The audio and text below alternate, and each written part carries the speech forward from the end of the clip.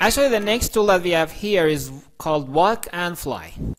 That if you choose, for example, fly, you can fly around the project of you, which is a little interesting. Like this.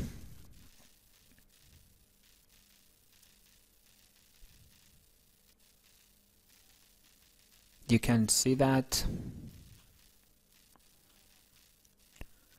Let me just zoom out a little. And as you can see, the first item is walking, that you can walk through the project easily. I can move it to upside down, left and right. I can just zoom it by mouse cursor. I can just change the mood. Like this, actually, I can just work by mouse. You can do it by mouse, actually. You cannot do it by pan. The zoom will happen by mouse cursor.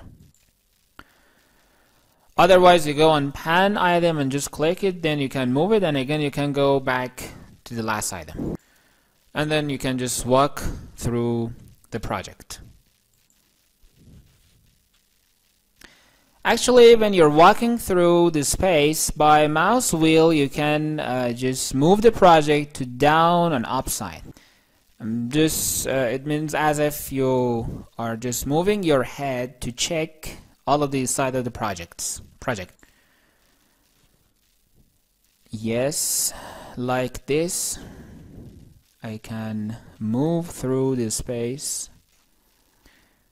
and then you can just orbit here, move it around like this, and then I can enter this place like this. And also you can go upstairs. If you want to do it, you should just from here activate the gravity item. So let me go back and choose third person, and let me just set this character here, and I will activate collision and gravity. Actually, we'll talk about them later. As you can see, the character is going upstairs. I go more forward and then again move it around. I will do it a couple of times until I just stay in the right place. They can move around the building like this. So now let me inactivate the third person, and I will go a little more forward to check down from this void, and this is the space that we create for the software. Actually, this was about walking, and now the next one is fly. By the option of flying, you can just fly through the building and go everywhere that you like. You have to be careful that by orbiting this angle, actually we have an option here. Let me just pin it. We have an item here in the name of linear speed.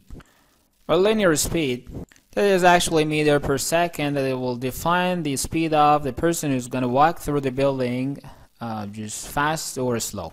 And as you can see, if I choose different numbers for that, you can just see the speed of walking through the building.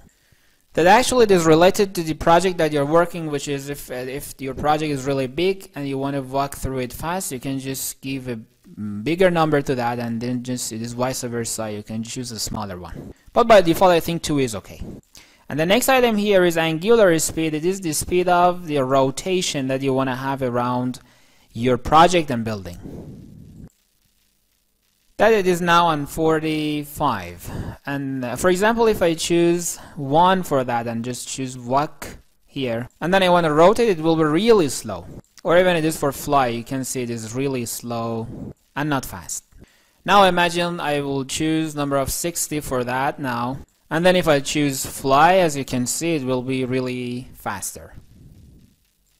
So maybe the controlling of that is a little hard. So it depends on the need that you have in your project. You can choose a proper number for it, whatever you like.